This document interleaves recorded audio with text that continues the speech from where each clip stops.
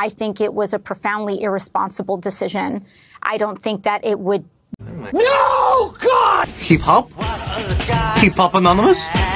I would be doing my job if I did not say that. And what we saw tonight was a series of extremely...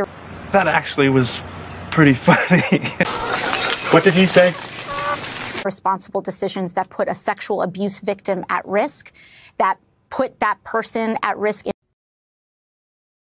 Well, which is it, young feller? In front of a national audience, and I could not have disagreed with it more. It was shameful. Oh, really?